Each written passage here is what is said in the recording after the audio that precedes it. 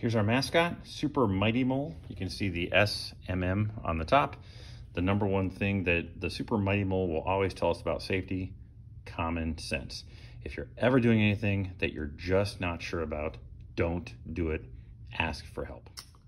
This is a safety shower. Okay, so one of the things that you'll see here is that little triangle, like pull handle right there. Whatever you want to do, you do not under any circumstances want to pull this just to see what happens. There is a huge amount of water that will come crashing down on you and you'll get in lots of trouble. Now, on the other hand, if, however, you have an excess of chemicals on you, that's what this is for. It's not to put out fires. It's like if I were to spill like a huge thing of acid or base on me or some other caustic chemical, I would go ahead and pull this just to get it off me as quickly as possible. Honestly, I've never been in a case where anyone has ever had to pull this, but it's nice to know that we have. This is an eye wash. Okay, so first thing you'll need to do if you get something in your eyes that's harming your eyes is to pull out your contacts, or I'll have to pull out your contacts. That's why you should always wear goggles.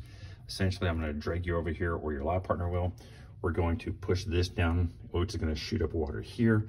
And then for about 1 minute consistently, I'm going to have to hold your head here. So this is spraying up into your eyes. Your eyes are considered part of your brain. They don't heal very well on their own. That's why it's absolutely imperative that when we're doing labs, you have to wear goggles. And this is very important. And again, I've never had to use an eye wash in all the years that I've been doing this, but it's important to know. Here's a sink. Number one thing you'll have to do here, wash your hands. The best way to do it is to do it for at least the time it takes you to sing the ABC song. Use hot and cold water. Don't be afraid to use paper towel, and make sure the paper towel goes in the garbage. Safety goggles. Again, it is required by law. You must wear safety goggles in a classroom when we are doing labs. This has a UV light that will basically kill any bugs. You can use mine, or if you want to, you can bring your own. Either way, it's imperative, and you have to wear goggles, and they have to be approved goggles. They have to be splash proof and safety goggles for these are properly approved goggles. They're splash proof. There's air vents. You cannot wear paintball goggles. You can't wear ski goggles. You can't wear the ones that are glasses. These are the best ones you can use to protect your eyes. If you're not sure, please check with me first. Okay, Bunsen burners, we're going to use this. Now, notice there's the gas jet right here, leads through into the inlet right here. This is the needle valve. There's what's called the air port, the barrel. This is the base. We're gonna learn all about how to use these properly and how to light them. Whenever this is at a right angle, it's off. This would be on, this would be off. Okay, so whenever it's at a right angle, it's turned off.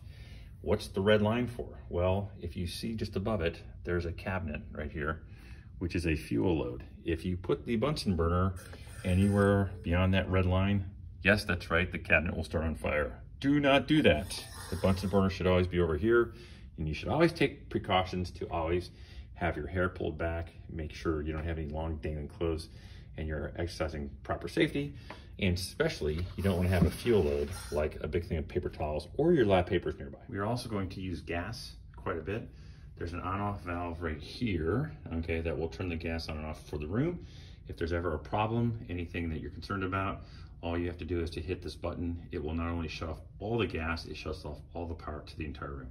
Again, have never had to use that. It's just a safety precaution. Last but not least, fire extinguisher and fire blanket. Now, if there's a fire so bad or you're on fire, again, do not run. Stop, drop, and roll is the number one thing. This is a fireproof blanket. Again, I've never had to use this in all the time I've been here. And there's a fire extinguisher. Always shoot at the base. And again, I've never had to use this. There's an irritant chemical they put in there that will make everyone's eyes tear up. They do that on purpose because they're like, hey, if there's a fire, don't try and fight it. Get out of the room and get help. But in case we have to, there it is.